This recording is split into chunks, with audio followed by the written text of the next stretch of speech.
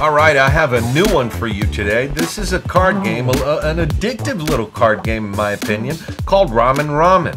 And I recently picked this up and I've played it a bunch of times and I wanted to share it with you. I love the art, I like ramen, which helps, right? So the theme is delicious as far as I'm concerned. You get a bunch of cards here. You get a bunch of ingredients, right? And there are exactly 7 different ingredients, and each set of ingredients is 0 to 7 with no repeated numbers. Okay, that's the deck. You have this handy dandy guide which has the scoring on there. It's a 1 to 4 player game, and I'm going to tell you briefly the differences between the solo game, the 2-player game, the 3-player game, and the 4-player game. Here's the instruction manual. It's pretty easy. It's an easygoing game, all right? This is not a difficult game to play. It's easygoing, it's enjoyable, and in my opinion, like I said earlier, quite addictive. So let me go over the solo game first. So you got these 3 bowls. All right, you have all these cards. What you're going to do is you're going to set up what is called the fridge. You're going to place 4 cards in this area here. This is the fridge, and then you're going to deal 4 cards to yourself. You're always going to have 4 cards in your hand. So, at the beginning of your turn in the solitaire game, you have to place 2 cards, but in 2 different bowls. I can't place 2 cards in one bowl. I have to place 2 cards, one in each different bowl, all right? So let's say that I decide to play this here and I decide to play this there, okay? Well, the next thing I do is pull a card from the fridge into my hand. So let's say I decide to take this card into my hand. Then from the draw pile, you replace that card in the fridge. So you're always going to have 4 cards in the fridge. And then from the draw pile, I place another card in my hand. But you're probably wondering, gee, Alex, I mean, what are all these numbers? I mean, what's the deal here? Well, the deal with these numbers is that a bowl is ready to be served when you've had 14 points or more. Then it's ready to be served. And I'll give you that example in just a second. Because end game scoring has nothing to do with these numbers. That's just so you can, play the game.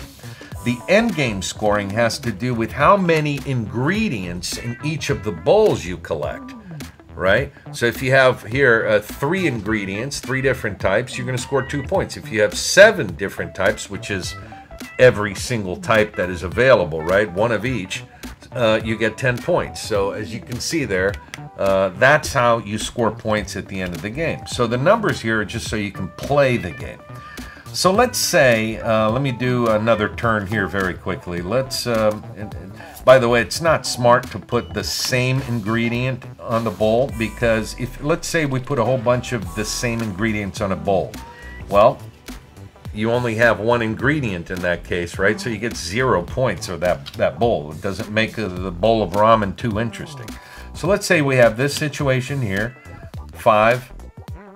And let's say I put that here, then I take this here, I replace this, and then I put 1 in my hand, and then I play it here, and I play this there. So now we have 11 points here, right? And then let's say I take this 6, I replace the card in the fridge, I put another 1 in my hand, and let's say this turn I decide to put that 6 there, and I put the 3 there.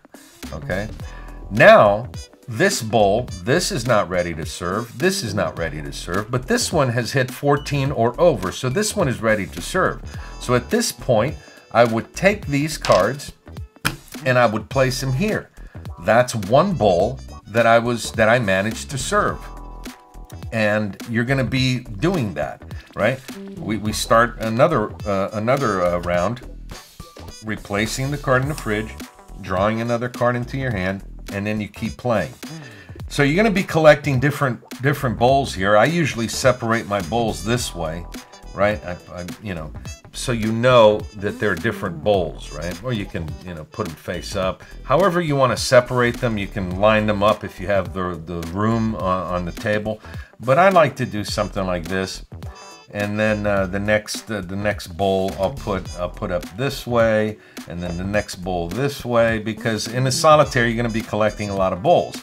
In the end, you're going to be grabbing this, for instance, this is one of the bowls as an example, and you're going to look at how many ingredients there are. In this case, there's 3 different ingredients, okay? So we look at the score here, 3 different ingredients, that's 2 points. So that's 2 points that I got for this particular bowl. So then I put that off to the side, I grab the next bowl. Here we have 3 ingredients because these 2 are the same, right? So we have 3 ingredients. We look at the little list here, 3 ingredients, another 2 points. So we score another 2 points. And then we go on like that, and that's how we do our score. And it's pretty cool because in the solitaire, you have this thing here. You're trying to beat your own score, right? The critics have spoken, so you know it tells you that, like for instance, I just played a game recently. I got 46, which is Ramen declared exceptionally average. So I find this kind of cute. It's interesting. You're trying to beat your own score, but the solitaire game is, you know, it feels very much like, you know, a solitaire game. It's a little pastime. I mean, you do have choices. You do have to think about what you're doing, but it's a very easygoing solitaire game, and you're just trying to beat your score. So that's the solitaire. That's the 1-player game. Let me tell you now about the 2-player game, because that's interesting too. Same setup, right?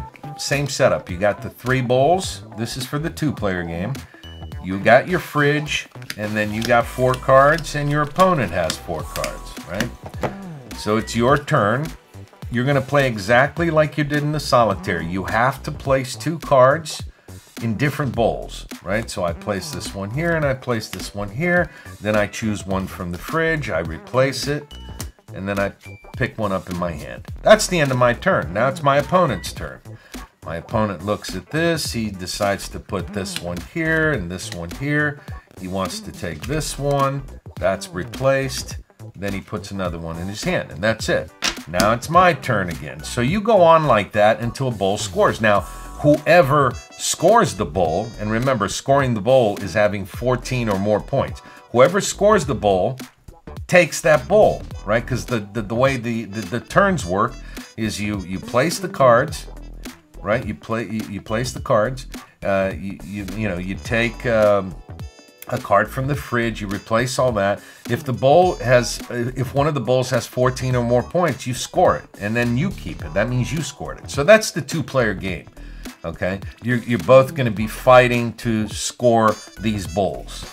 All right, let's go, which is very enjoyable. I've played this a few times as a 2-player. I really like it. So I like it as a solitaire. I like it as a 2-player game. Now let's talk about the 3-player game. This is interesting, the 3-player game, because in the 3-player game, each player has their own bowl, okay?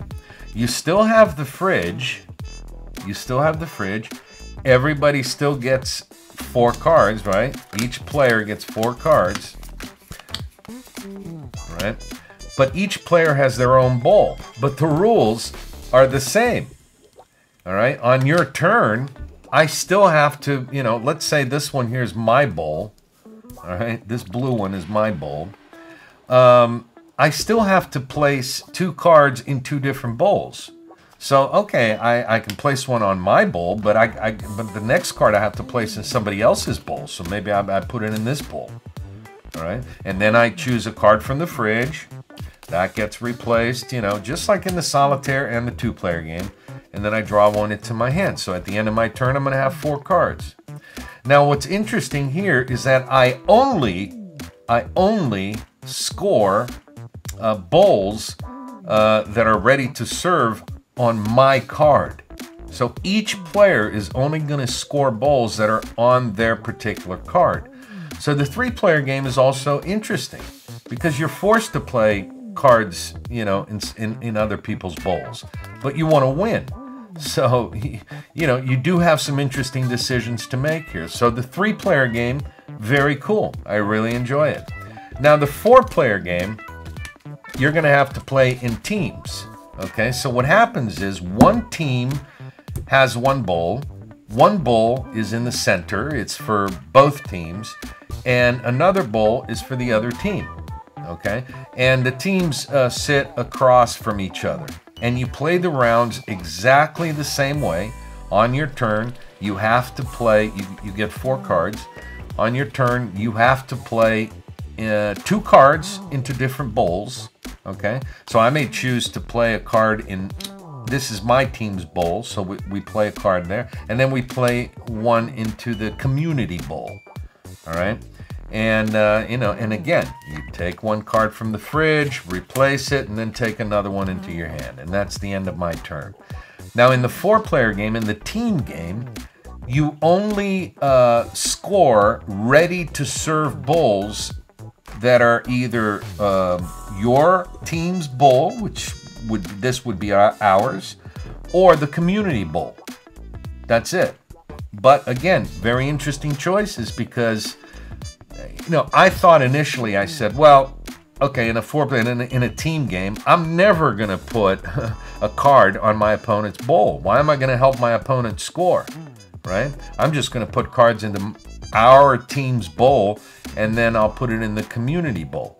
But what's interesting here is that that's not entirely true. You know, before I tried the 4-player game, that's what I just thought real quickly about it, and I said, well, why would I put a card on? Well, you'd put a card over there because you want repeated cards on your opponent's bowl.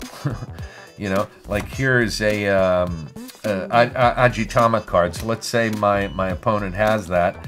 You know, and it's my turn. I might want to throw another Ajitama on there because remember, at the end of the game, when you score, you're not scoring these numbers up here. You're scoring how many different ingredients you have, right? So in a team game, just like in a 3-player game, you may put cards in somebody else's bowl just to make them have less ingredients. You know, because as soon as they hit 14 or more, they have to, the bowl's ready to serve, they have to take it. So it is a, you know, it's a neatly designed game. I've really been enjoying this as a solo, as a 2-player game, as a 3-player game, and as a 4-player game. I think this is a neat card game that's going to be around for a long time. It's a fun game. You know, you can casually play it. The solitaire is very pleasurable. It's nice. It's easygoing. It's fun. And if you like ramen, you know, that's a bonus. Even you know, it's a plus. It's definitely a plus. So that's it. I wanted to introduce you to Ramen. I am going to do a solitaire playthrough of this. Just so you can get a real feel for how the solitaire game is played. I've already showed it to you here, but I want to do a full solitaire playthrough of this. So I'll record it soon, and I'll post it here on the channel. But that's it. Wanted to introduce you to Ramen, an easygoing, enjoyable game. Go get one.